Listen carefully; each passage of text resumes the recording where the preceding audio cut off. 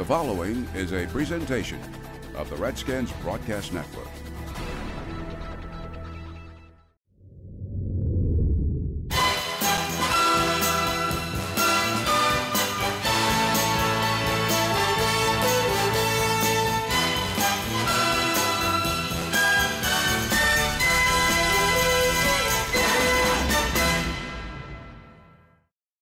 Welcome to Redskins Chronicles. I'm Larry Michael at Redskins Park. Each week, Redskins Chronicles will take a look at this team's storied legacy, and today we're going to hear from the former Super Bowl champion Ravin Caldwell. But before we do, the Redskins hosting San Diego on Sunday. The Chargers, winners of 2 straight, coming off a bye. They are 4-3, while the Redskins looking to get in the win column. They are 2-5, and it'll be the annual alumni homecoming game at FedExField on Sunday. Love seeing the alums coming back home. And in fact, at Sunday's game, a special celebration honoring the Super Bowl 22 championship team. More on that coming up a little bit later. Last week, the Redskins had their opportunities, but too many turnovers and a lack of scoring gave the Broncos a chance to win the ball game. Here's the highlights, brought to you by Ameritel. Peyton looking left, fires. Marino open in the flat, inside the 10, knocked out of bounds at the 5-yard line. Manning takes, looking to the left, catch is made, wide open. Wes Walker in for a touchdown. And the punt by Sav. Kicks this one to the left. Holiday's going to let it hit, goes inside the 5, and it is down at the 2-yard line. Great special teams play. He downs it at the 1-yard line. He's going to give it to Alford, running to the left, through a hole, across the 10 to the 15, 20, up the sideline, 25, 30, and out of bounds. Big third down situation here. Robert in the shotgun. Here comes the blitz. Dumps it in the middle. It is caught. Roy Halou at the 20. Makes a move down to the 15-yard line. It's a Redskin first down. Takes a snap. He's got time. Looks it over. Flag on the play. To the end zone. Caught. Touchdown, Leonard Hankerson. Quick snap. Manning pumps. Ball is deflected. It's loose in the backfield. Brian Arakpo going after it. It's Redskins football. Going to give it to Alfred Morris. Nice cut. Alfred into the end zone. Touchdown. 4-man rush for the Redskins. He throws it. Picked off the edge of the hall. Inside the 20 to the 15. D Hall, the playmaker, all the way with a touchdown. Redskins score. And into the shotgun. Takes a snap. Inside give to Ball. And the pile moves inside the 2 down to the goal line. It's a touchdown, Denver. Manning fakes the handoff. Looking it over. Dump off over the middle. Catch made by the running back Moreno inside the 20. Manning rolling out, throws to the end zone. It is caught. It's a touchdown.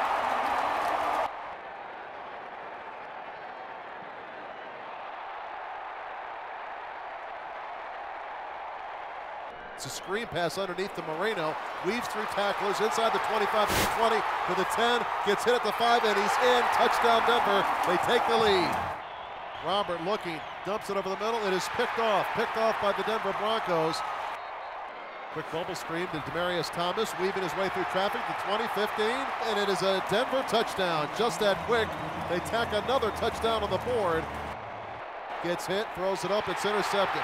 Intercepted again. Guys, Robert's down on the ground, rolling around. Robert is down. The shotgun, it is Kirk Cousins in the game. 1st and 10, fires with the middle, catch made by Jordan Reed. Fumbles the ball, and it's picked out of the air by one of the Denver Broncos. 4th Redskins turnover. One final need by Peyton Manning. That's going to do it. Final score tonight in Denver. The Redskins fall hard. 45-21. Broncos win. That's how it went last Sunday in Denver. Now, Robert Griffin III took some serious shots in that game against the Broncos. And as the team prepared for the Chargers, Robert spoke to the media earlier this week. And here is part of what he had to say. Oh, man, it's very trying. It's a test. And you're going to be put through tests in your life, and you got to decide how you're going to react to them. You can react in a negative way or in a positive way. I choose to be positive. I don't go out there and scream at guys. We talked about this before, but my way of leading, you have to be positive. A guy drops a pass, he knows he dropped the pass. He's going to make that catch for you. If I miss a throw, I know I missed a throw. I'm going to make that throw for them next time. And that's just the approach you have to take towards it, because as soon as you change as a leader, I think guys can see that as well. And when you change, it kind of feels like the ship's sinking. So I'm not going to go out there and I'm not going to change who I am as a person. I'm not going to demand any less out of them, and they're not going to demand any less out of me.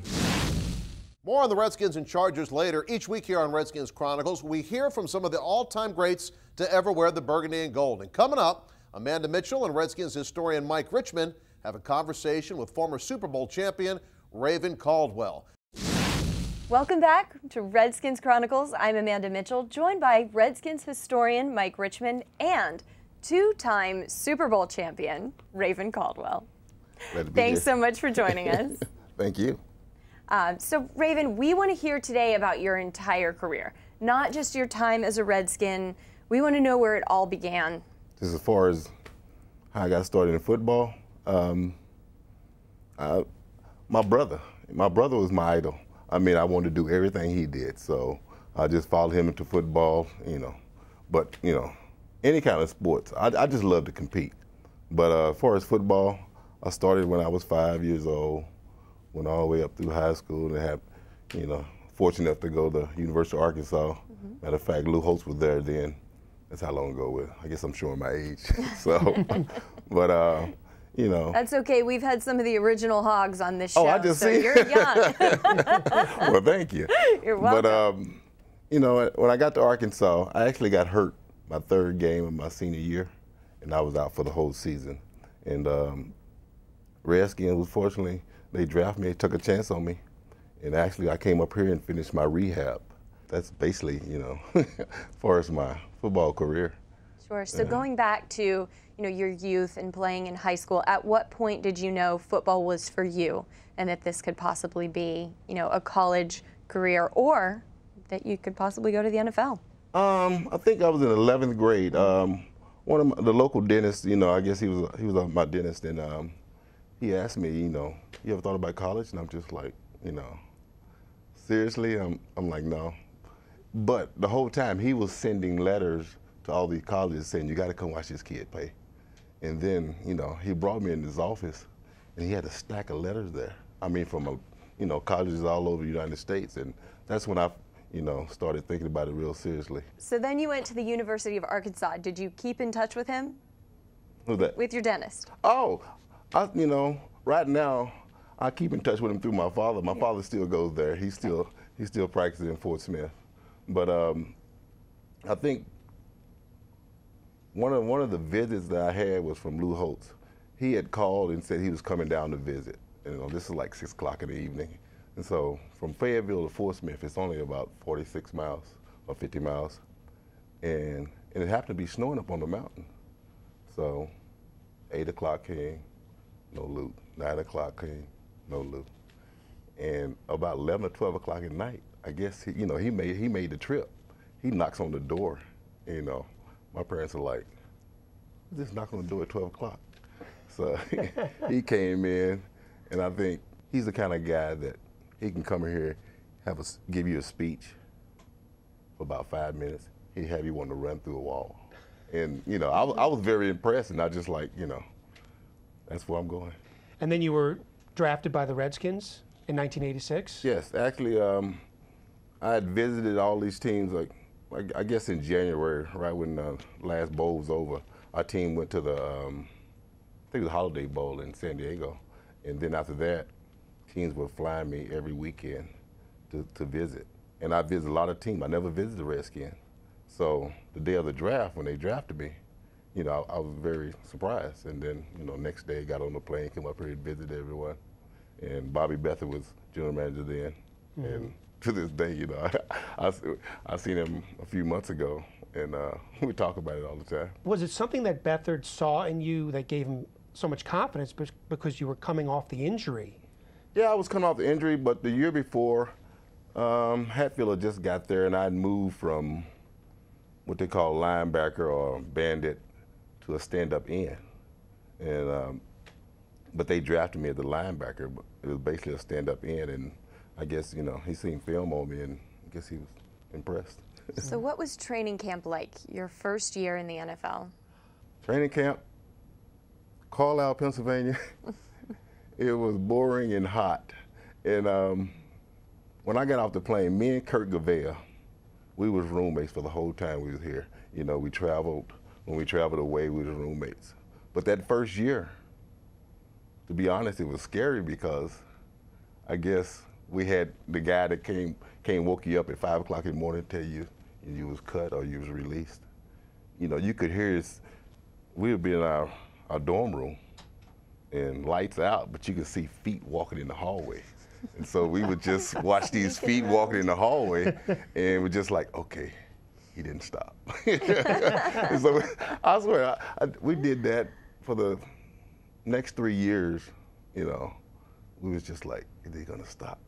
But training camp itself, it was tough. It was tough. I mean, like I said, me and Kirk Gavay, we talked about everything. In that class that they brought in that year, I think almost every guy that they brought in made the team. Mm-hmm. Maybe the exception of 1 or 2 people. We had Todd Bowles, we had Alvin Walton, Marcus Cook, you know that. Mark Ripken. And then again, though, that's when the USFL had folded. Doug Williams, them guys came in. Ricky Sanders, Derek Holloway. There's a lot of guys that have made that team. Well, Ravin, you had 6 great years here, and we want to hear about all of them. So we'll hear more from Ravin Caldwell when Redskins Chronicles returns. And we're back, Redskins Chronicles with Ravin Caldwell. So Ravin, you talked us through your first year as a Redskin. Talk to us a little bit more about your life as a Washington Redskin. I mean, it's a dream. I mean, you think about it, being here 6 years with 7 counting injured reserve, and you win 2 Super Bowls. And I mean, that itself, you know, my second year, you know, making the team, going through that season, and having a great run, you know, that Doug Williams had, and, you know, and getting to the Super Bowl, and just, you know, being a part of it. I mean, as people play this game to this day for 16, 17, 18 years, never have a chance to see 1 Super Bowl. Right. And I was fortunate enough to get 2. So your first Super Bowl, Super Bowl 22, what was that like? You think about it.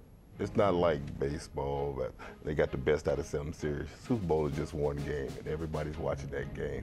And that's, you know, when I walked out there, you know, you can't help but have tears in your eyes. I'm just thinking, you know, hey, we made it. And speaking of that game, you had a big fumble recovery. Redskins were down 10-0. Talk to me about how that was a game changer and how you felt in that moment.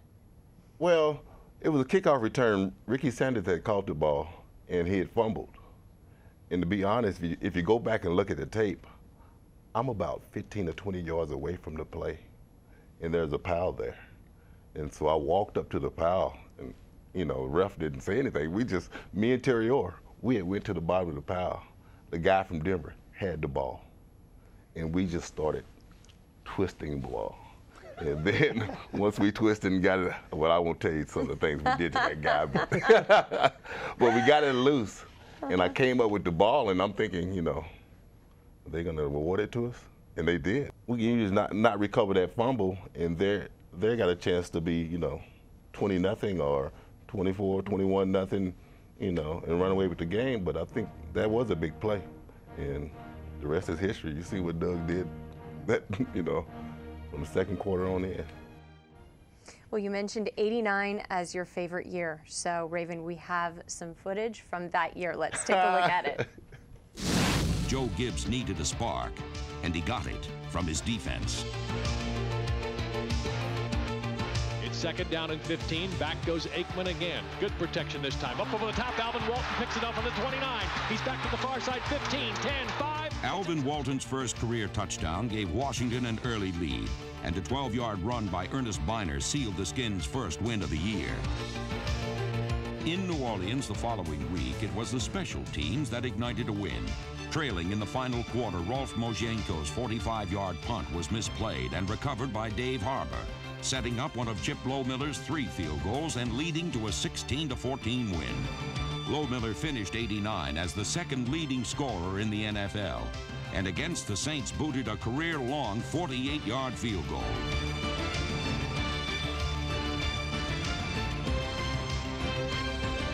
With a 2-2 record, the Redskins headed back to Washington, still looking for their first home win. And thanks to a big 4th quarter by quarterback Mark Rippon, they would get it. All right, let's see what they do here. Run that little short pattern in there. Snap to Rippon. He's open. Back he He's goes. open. Rushes out to the right side on the scramble. Can't find anybody. Stops, throws it into the end zone. Got it there. Touchdown. Art Monk. Rippon back to pass on 3rd and 3. Lobs it up in the end zone. He's got Clark. Touchdown. Washington Redskins. Well, that was then. Raven, what are you doing now? Well, me and some former players, we started a company called Gridiron Unlimited.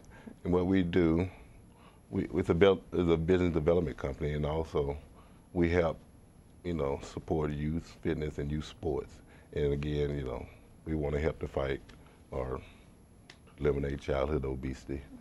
So I've been doing that for 3 years now. And before that, I was a fitness director at a couple of fitness places around this area. So it's so important to get in the ears of our young people. We wish you the best of luck. We'll check in with the Redskins next and see what they're up to this week when Redskins Chronicles returns. Welcome back to Redskins Chronicles. I'm Larry Michael at Redskins Park. Sunday, the Redskins host the Chargers, but it's also the annual alumni homecoming game at FedExField. It's great to see some of the all-time greats to wear the Burgundy and Gold return home. Last year, it was the 80th anniversary celebration for the Redskins, and this year, the Redskins will spotlight the Super Bowl XXII championship team. And earlier this year, the Redskins Broadcast Network aired a documentary, 18 Plays, the story of Super Bowl XXII. Significant 18 plays because the Redskins came from behind to beat the Broncos with 35 points in the second quarter in 18 plays. And of course, Doug Williams was the game's MVP. Most valuable player of Super Bowl XXII is quarterback Doug Williams of the Washington Redskins.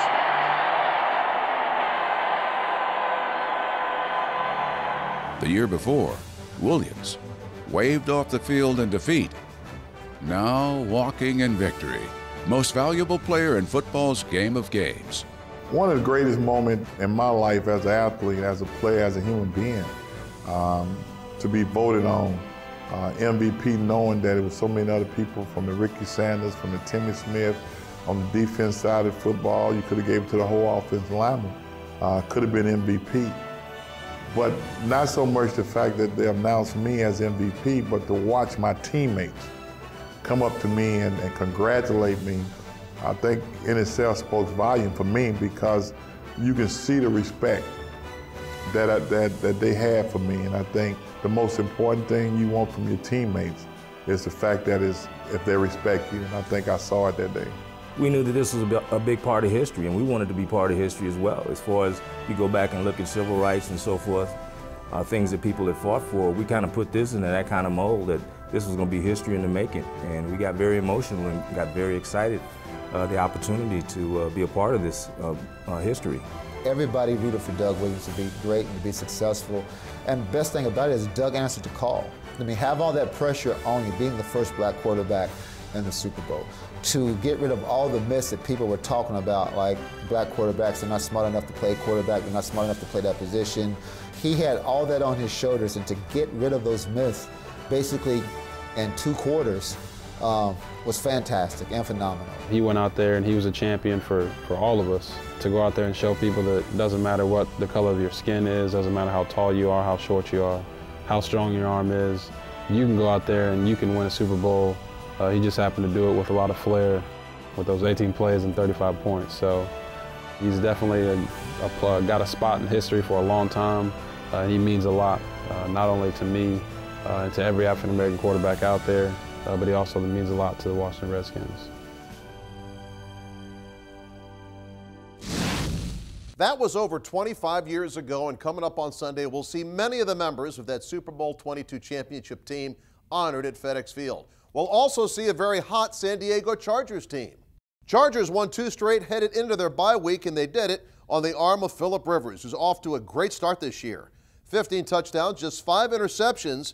He's the league's #2 rated quarterback behind Peyton Manning.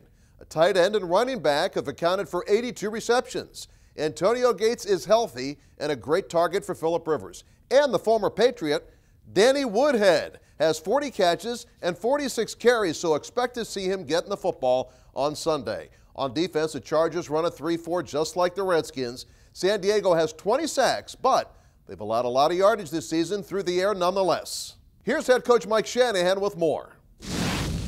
Well, I've been watching Phillip Rivers, for a lot of years. He's an excellent quarterback, and I just smiled when people thought his game was going, the wrong direction, because you can see just by watching him that, he's a solid player. More than a solid player. He's probably one of the probably playing as good as anybody in the National Football League right now. But when you're throwing for 74% like he is, he feels very comfortable with his supporting cast. Redskins and Chargers, 1 p.m. kickoff at FedExField on Sunday. Thank you so much for watching this edition of Redskins Chronicles. I'm Larry Michael at Redskins Park, and we'll see you right here next week.